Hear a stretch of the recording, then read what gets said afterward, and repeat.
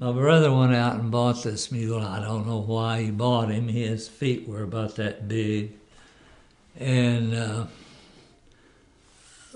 we had a horse that was gentle, and we broke the mule to work. I mean, you know, he was part of the team. And anyway, I rode that mule everywhere I went. He as I said, the other boys in the neighborhood, they'd have big, long-legged horses. They could beat him for maybe from here to half a block down there.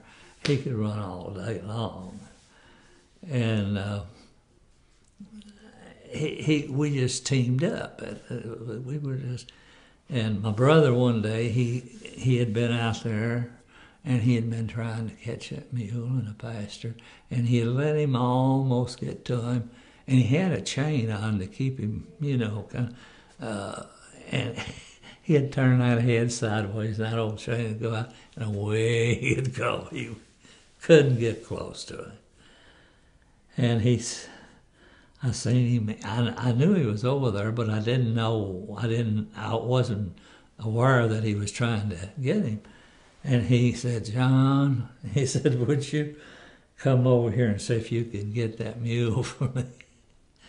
And he stayed back, and I walked up, and the mule just come up and met me, you know. And that really got him. But he, you know, we were just bonded, me and that little mule.